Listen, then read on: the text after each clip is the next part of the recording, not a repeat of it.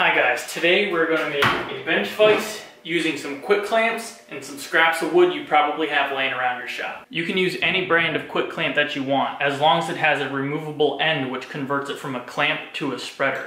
You need this so that you can index the end up and down the bar. I'm going to use some Bessey clamps because they sent them to me, and as they say, they're simply better. If you want to see how I did it, stick around.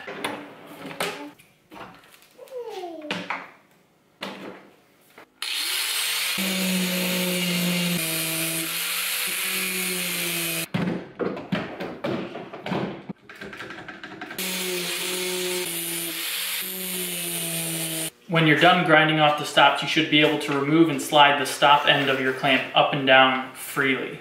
Now you can stop there, or you can choose to grind off the other end so that you have a little bit more clamping space on the bar. I am going to remove this because you can see the clamp only goes so far on this. I want to remove that so I can move the clamp all the way to the end and not have that as a hip piercing hazard on the vise. Over at the drill press, I'm going to drill a series of holes so that you can index down the clamp stop and minimize the amount of bar that's sticking out the end of your vise.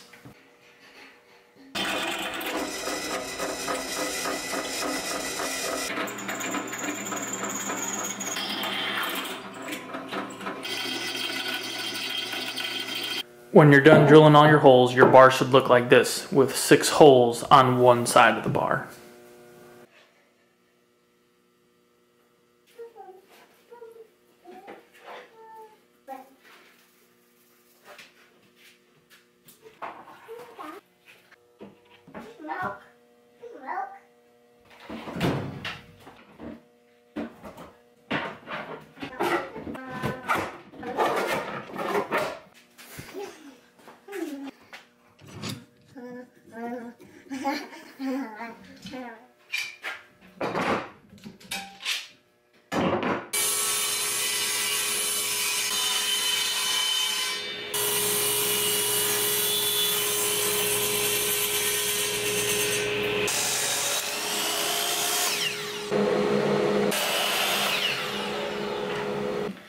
Now, seeing that I want the foot of the clamp about in the middle of the vise, I'm marking out on the back side approximately where the bar is going to go through.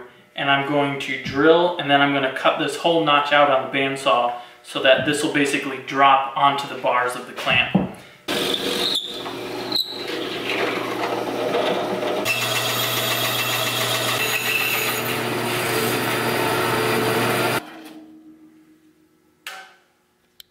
How you attach your vise to the workbench could vary for each of the different styles of workbenches there are. What I'm going to use is a bunch of these 2x4 blocks with a slot for the bar to go through, and I'm going to knock a corner off of the longest diagonal of this piece so that you can rotate it up and into where you need to be. The way these clamps are, you need to be able to access this rotating knob to index this piece up and down the bar so the bar isn't sticking way out into the workshop.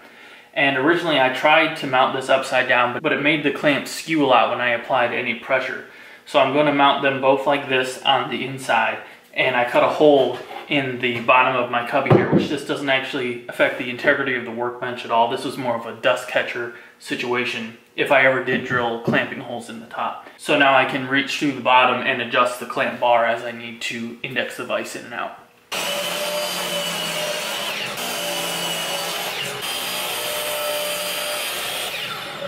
To get the vise as stable as you possibly can, you don't necessarily want a large hole like this. You want something snug that won't allow the bar to rotate so much as when you have multiple of these 2x4s in place.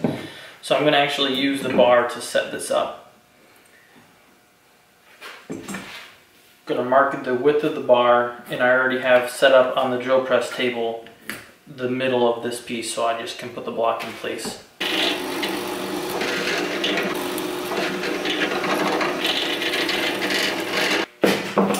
I'm going to clean up that groove using a chisel.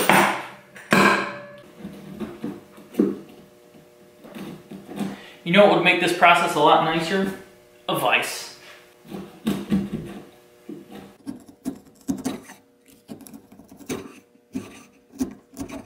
Making dove holes. I wonder if Matt Cremona feels like this when he's doing all his hand carving.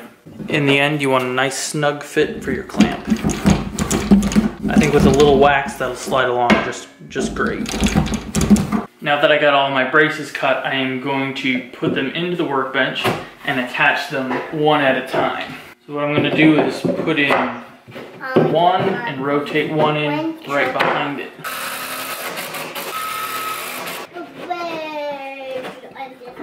And the engine goes, the whistle goes everywhere.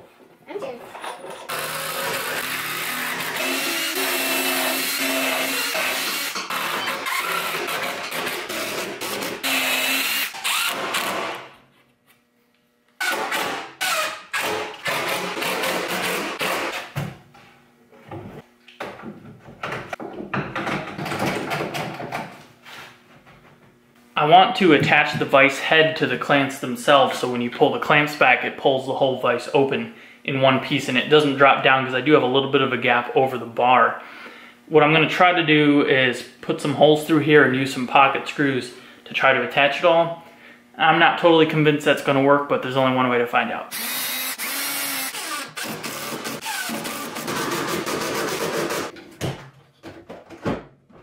The assembly portion of this vise is done, and I gotta say, so far so good.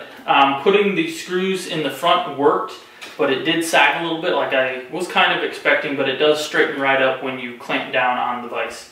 I don't really see myself doing any wide stuff this way. When you do clamp down on that, you do see the vise skew a little bit, but it does hold it just fine.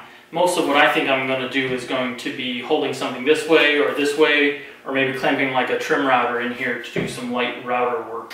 It was a big pain in the neck to adjust these bars originally, trying to tighten that knob in blindly. So I put some marks on the inside of the bar so that I have a soft set point, so I can adjust the bar and then reach behind here and tighten those. I am going to give it a light sanding and put some varnish on the outside to protect it a little bit, but before I do that, let me show you how it works. Reach in the back and adjust these knobs to the open position. The knob on this side is a bit of a pain in the neck, but having done it a few times now, it gets easier each time I do it. So let's adjust the vise into clamp, say that 2x4 width-wise. I'm going to adjust in until one of these lines is right outside the backboard of the vise.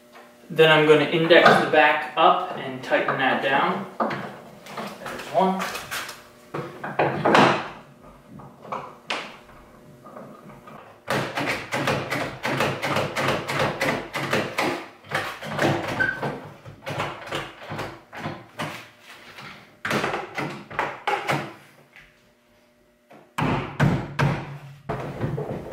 Probably a good idea to keep these out of the way.